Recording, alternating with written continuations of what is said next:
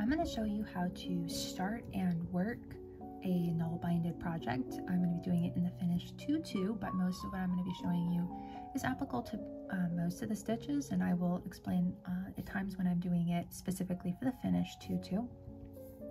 I will also show you a couple of mistakes that you might make and how to find and correct them. So I have about probably 2 yards of yarn on my needle right now, and I have doubled it back and put it through my needles so that I don't have to pull all 2 yards through every time I do a stitch. And so to start with, and this is just one of many starts, but it's my favorite, you're going to make a small overhand knot at the end of your piece of yarn. So we're going to do that. You make a small loop like so, and then fold the tail end back and put it through that loop. And that right there is an overhand knot. Do not pull it tight. That's not what we're doing here. We're not pulling this tight. We're leaving this loop. And I want a little bit more of an end, so I'm gonna slide it down a little bit. So that's a good amount of an end, a couple inches like that. So now what we're going to do is we're going to slide this little loop onto our thumb. And you want it so that the little short tail is off to the right and the long tail's off to the left. I'm just gonna pull on this a little to tighten it up. We want it snug around our thumb. We don't want it super tight, but we want it snug. And then you want the tail, the long tail that's going to your needle, to go across your thumb from the left to the right. You do not want it crossing your thumb behind, because you're not gonna make a loop that way. So you want it to cross in front of your thumb. And you also want it to lay below that first loop that you just put on there. So to get started, we need to put several loops on our thumb. In this case, for the Finnish 2+2, we want to start with 4 loops on our thumb. And so we're gonna make those all going through this same loop. So what we're gonna do is we're going to take our needle and pass it underneath that loop, and we're gonna do it top down and sort of from right to left. But before I do that, we need to make sure that our loop stays on our thumb. And this is just for when you're starting out. So what I like to do is I take both of the pieces of yarn and I sandwich them between a couple of my fingers like so. And this will help keep everything snug on your thumb as you're doing this. You may not need to hold both ends, you may just need to hold the short end, but I like to hold both ends. Okay, so now everything's nice and snug. What we're going to pass the needle top down behind the loop on our thumb. And then we're gonna pull all the way through, and then we're gonna have to let go. And we're gonna pull that tight. And you'll see that there's gonna be a little cross. Just push that a little bit out of the way, but make sure that the loop that you just made is below the first loop. So this is the first loop that we slipped on our thumb, and this is the loop that we just made, and it should be below it. Every new loop that you make in Nalbinding should be below the prior loop on your thumb. Okay, so let's do that again. Make sure your long tail is passing over your thumb. And then I'm not gonna hold on to this tail this time. I'm just gonna hold on to the short tail. And you're gonna go underneath the loop on your thumb. And you're also gonna go underneath the tail end. There are some stitches in Nalbinding where you don't go underneath the tail end, but in this one you do. Come on, there we go. Okay.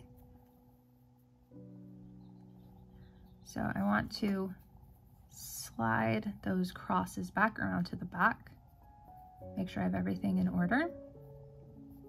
and you can kind of tug a little on your long end here, and it'll tighten up the bottom loop. If it tightens up not the bottom loop, then you need to move that loop to the bottom. So if this were up here and I tightened it, we know that that guy, he belongs down here because newest loop always goes on the bottom. Okay, so I need 4 loops on my thumb, so one more time we're going to do that.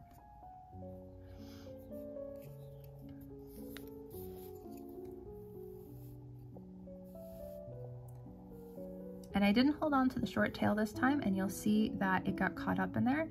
That's okay, just pop it back out.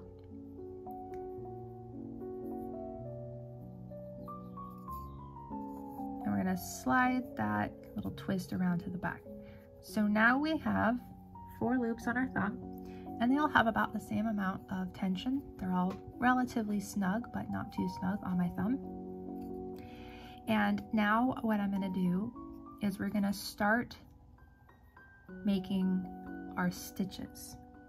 Now this first stitch I'm gonna show you is only applicable the first time, and then it's gonna be a little different. So the Finnish 2+2 is called 2+2 because you pick up 2 loops from behind your thumb. So you saw I just took the top 2 loops off of my thumb and onto my needle like so. And with these 2 loops still on your needle, and you'll notice I'm pinching things to keep them in place, you're going to then slide the needle underneath the 2 remaining loops on your thumb and also your working tail. So this is called the Finnish 2+2 because you're going through 2 loops behind the thumb and behind 2 loops that are on the thumb. And then notice that I'm pinching my needle between my finger and my thumb. Don't pinch so hard that you can't move your thread, but it really helps to pinch that thread just a little bit because that'll help keep everything on your thumb. A lot of times if you don't pinch it, all of your loops will just sort of fly right off of your thumb. So just make sure that you gently pinch to keep everything in place. Okay.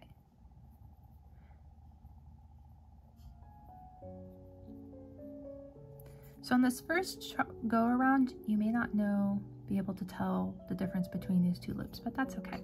I'll show you how to tell the difference in the next couple of stitches. All right, so this is the Finnish 2+2 stitch that we're going to use going forward. So what you're going to do, on the last stitch we picked up 2 threads, but that was because, or 2 loops, sorry, but that was because we didn't have any loops behind our thumb now. Now that we have 2 loops behind our thumb, we are only going to pick up 1 loop off of our thumb. And you'll also notice you have 3 loops left on your thumb, right? So we always want to make sure there's 2 left before we go down. So pick up the top loop, and then we're going to pick up 1 of those loops that are sitting behind the thumb. And in this case, it's a little hard to tell which one's the newest loop, so we're not going to care, we're just going to guess. So with those 2 loops on your needle, swivel it around and go down behind the 2 loops left on your thumb. And again, remember to go underneath your tail end as well, the tail end that's about to become your newest loop.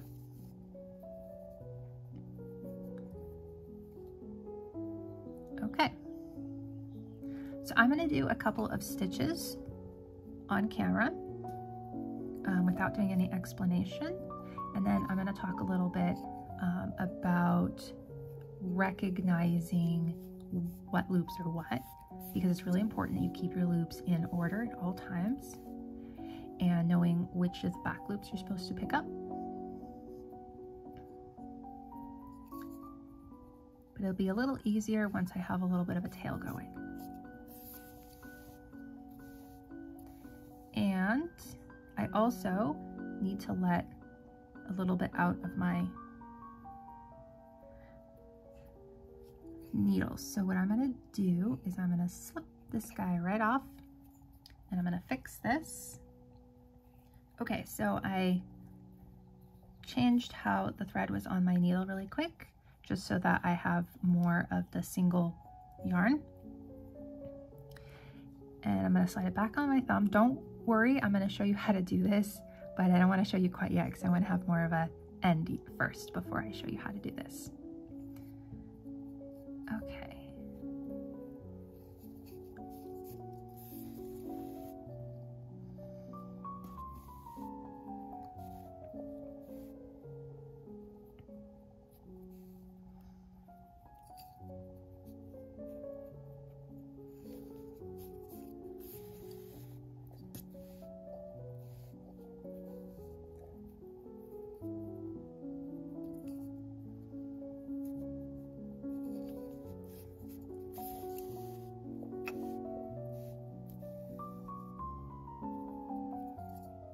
Okay. Alright, so I've worked a number of stitches, and first of all, you're going to notice that this doesn't really look like Nalbinding at all. That's okay, we haven't pulled the tension out yet. So what I'm going to do is I'm going to hold these top loops. I'm going to pinch right here, and then I'm going to grasp it down here, and I'm just going to, like so. Don't worry about the bottom loops. We fix those when we get to the end. Or you can fix them at any point, but you're not going to be able to pull all of the excess out of all of these right now. So don't worry about it. Okay, so we've got a little bit of our Nalbinding going here. So the first thing I want to show you how to do is to pick this up, because you're going to want to set this down quite a bit. And I want to show you that you can kind of see what's going on here.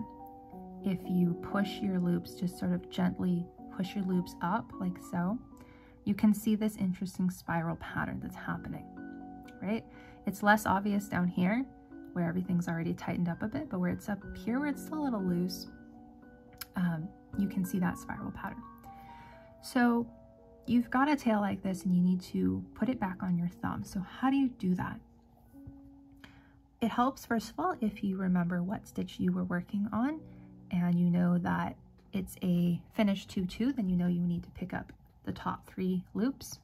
But if you don't remember, an easy way to tell how many loops you need to have on your thumb is to come down here and look for the loops that your tail end is going through. So in this case, our tail end is going through these 2 loops right here. So we know that those loops need to be behind our thumb because they have a piece of yarn passing through them. These loops do not have any yarn passing through them yet. These guys are free. So these 3 we want on our thumb. And you can also see the order of oldest to newest. So this is the oldest loop, and then this is the middle loop, and this is the newest loop. So when you put them on your thumb, you want the newest loop at the bottom and the oldest loop at the top. And then you can make sure you've got that newest loop down at the bottom by pulling on your tail end, and you'll feel it tighten up. And then just make sure that your back loops are open and they're not like tucked down underneath. Sometimes that happens, so just pull them up, gently tug, don't tug too hard, just to make sure that they're easily accessible. And then you can just continue working, picking up the top loop, picking up a loop behind the thumb, and then going down underneath the 2 loops left on your thumb and your tail end. So if you get your loops on your thumb out of order, how will you know? So we're going to take a look at the loops on our thumb. So first of all, you'll notice that all of the loops make a cross here and they make a cross here. But if you follow each loop back, so let's take a look at the top loop. If you follow it all the way back to where it's coming out of the work, you will see that it's coming out the furthest down the work. So this is the end of the work, and this is the work that's already been done. So let's say this is the back end of the work, and this is the front end of the work. So the oldest loop is going to be furthest down the back end of the loop, or the work, sorry. And then the middle loop, well, he just hangs out in the middle, and the newest loop will be coming from within the 2 loops that are directly behind your thumb. So you see, that's your newest loop. So you can always identify it by looking back at these 2 loops right behind your thumb and look and see what the piece of yarn going through them, where it comes out. So this is actually our tail end. Our newest loop is that one right underneath there, right below our tail end. So tail end loop, newest loop, and you can't really see the next 2, so you kind of look at them from this side where they're coming out. All right, and the same thing on this side. You'll notice that the oldest loop passes underneath the 2 newer loops, and it's coming out the furthest down, or the furthest towards the back of our work. And our newest loop is the one that's going through the 2 loops at the back. So it's really important that these always be in order. If they get out of order, your work is not going to look quite right. So it's really important that you learn to recognize that your loops are in order. And as you go along, you will develop a feel for making sure that this newest loop always tightens up at the bottom. And you'll also develop a feel for making sure that your loops are snug enough on your thumb that they don't slide out of place. So sometimes what happens though is that this loop pops off and you go like that. And you're like, whoa, wait a minute, what just happened? I have only 2 loops on my thumb, and where are the loops behind my thumb? I don't understand what's going on. So what first thing you want to do is tug a little on your tail end, and you can see there's the loop right there. So always just start at the tail end and follow your tail end back. So first of all, we follow it back and we're like, oh, there's a loop right there. If there's a loop, it should probably be on your thumb. So put that guy back on there. That's one of the main things that's going to happen, is that you're accidentally going to make that loop not on your thumb.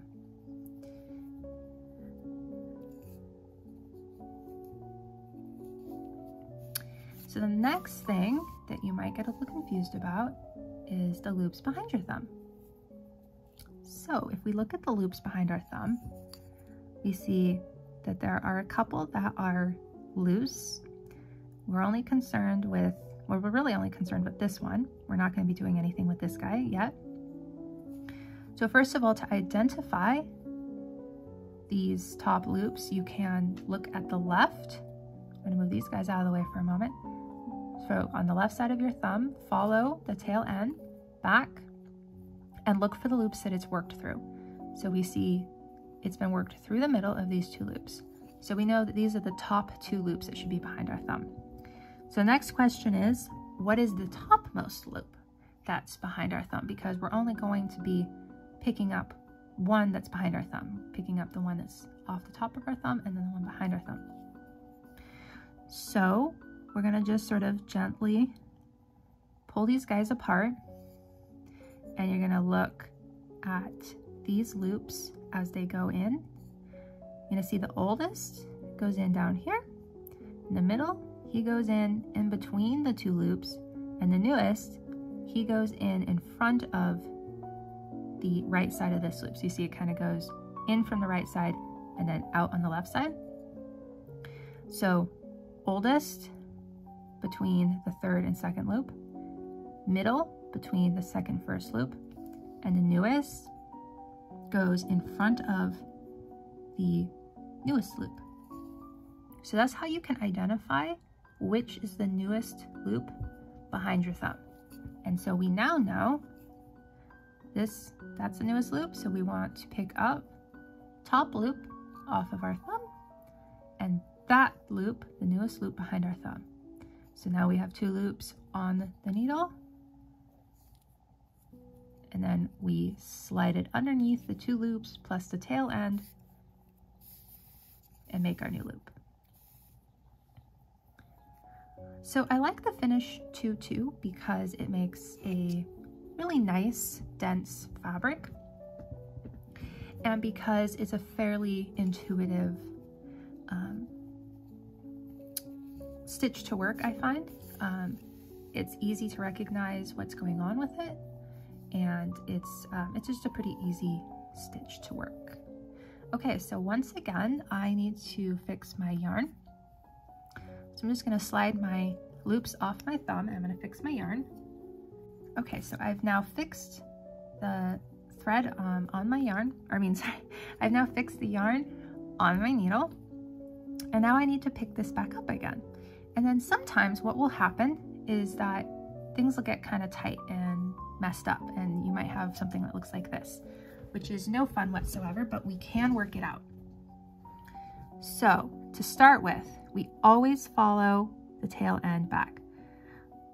So we're gonna kind of gently pull some of these loops, and I'm gonna pull a little on my tail end.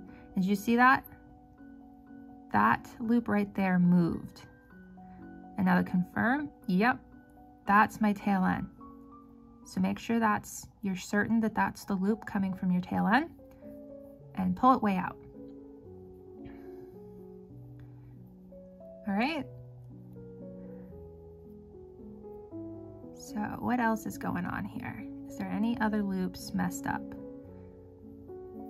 So now how do we know, what if something happened to the next 2 loops? So if we pull on this side of the loop, we're pulling on the tail end, but what happens if we pull on this side of the loop?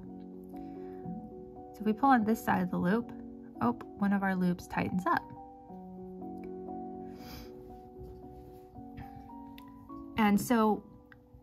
And this is only applicable to the top 3 loops, but each loop will tighten up the loop prior to it.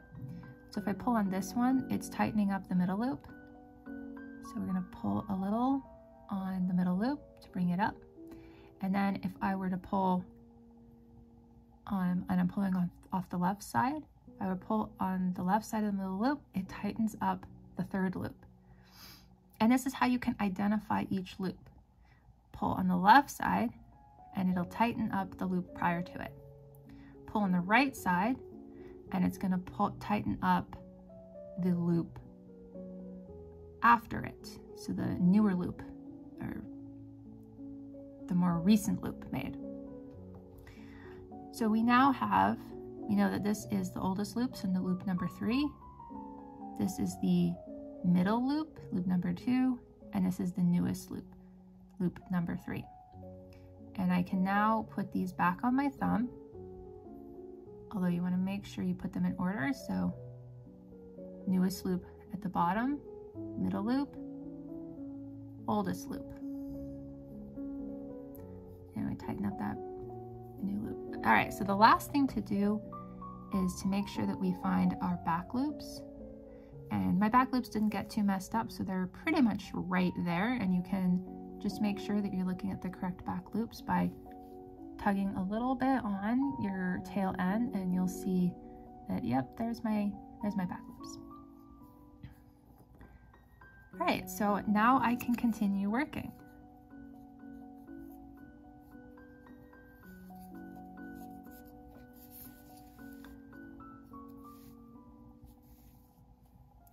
So this is pretty much the basics of starting and working Finnish 2+2. And the next thing you would probably start doing after this is that you might start working your Nalbinding in the round. And that's just going to mean an extra little connecting stitch between the prior round and the current round that you're working on. But I'm not going to show that in this video.